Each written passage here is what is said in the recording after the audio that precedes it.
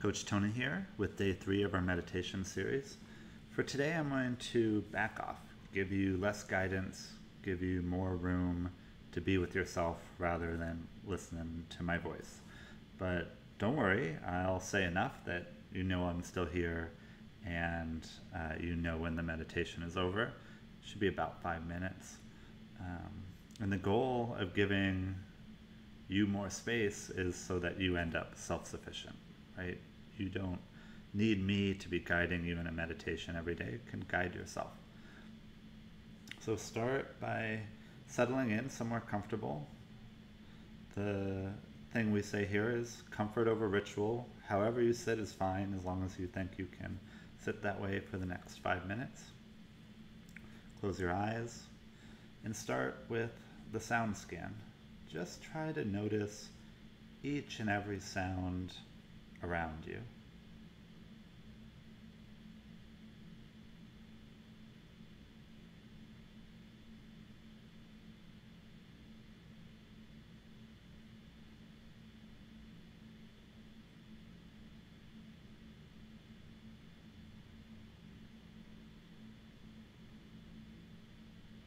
Very good. Now move on to a body scan. Work your way from the very top of your head all the way down through your body to the feeling of your feet touching the ground. Try to notice every itch, ache, temperature as you work your way through your body.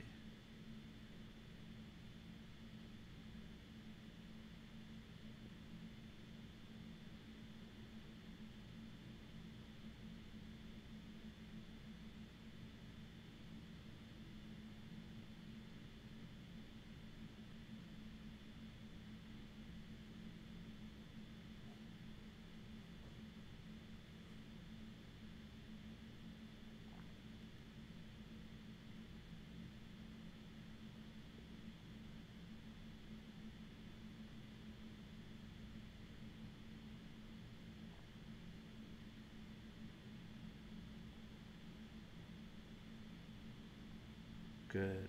How do your feet feel touching the ground? Good.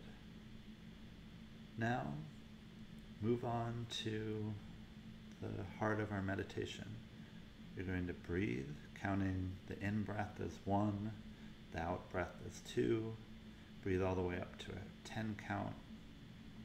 When you get to 10, start over again at 1.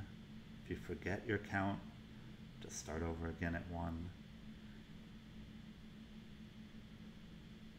And what we're hoping is that your mind is going to wander, which is going to allow you the opportunity to do a mental push-up. The first half of the push-up is curiosity, where you acknowledge what is the thought that you're having, what is the thought that your mind wandered to. And then once you've acknowledged that thought, you put the thought down and you bring your focus back to your breath and to counting your breath. That's the other half. So if you acknowledge a thought and bring your focus back to your breath, that's 1 push-up.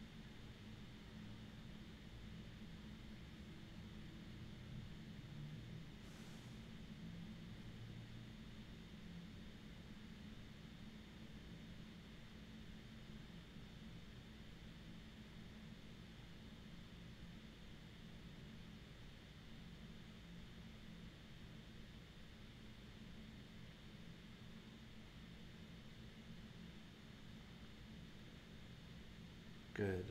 Take 2 more big, deep breaths.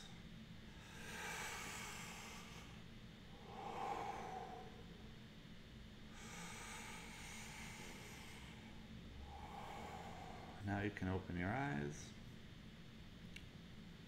And our meditation for today is done.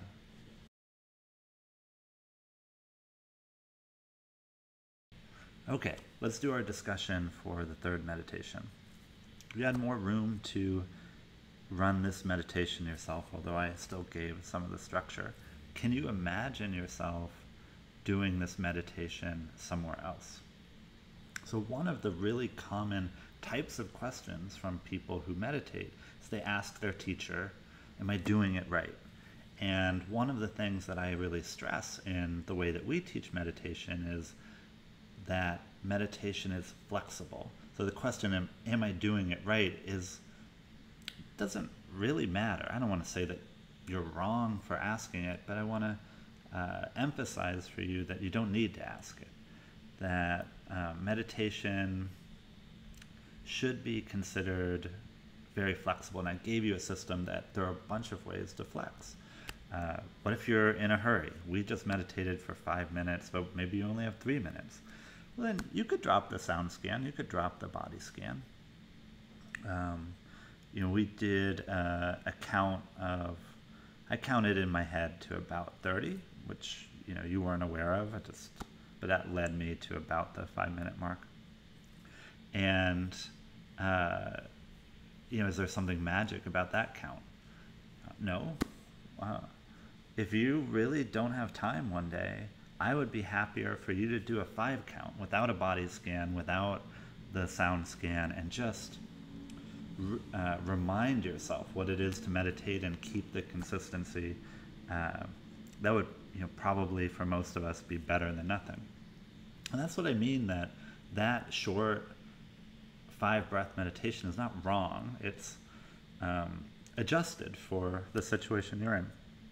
And we'll get to other situations where what do you do when you meditate on a train? How do you protect your bag from being stolen while your eyes are closed, right? I mean, that says that you can't meditate with your perfect, hand position, because you gotta tie yourself into the bag. How you sit. I mean, generally lying down is, people will say it's not the wrong way to meditate. It's impractical. A lot of people who meditate lying down just end up falling asleep, so they don't get the mental push-ups in. But if you were able to meditate lying down and you got the mental push-ups in, then more power to you. So as I start giving you more space and I start saying less, just really feel confident, or know that I'm confident in your ability to figure it out and change it for your own perspective. All right, we're going to do another meditation tomorrow. I'm looking forward to seeing you then.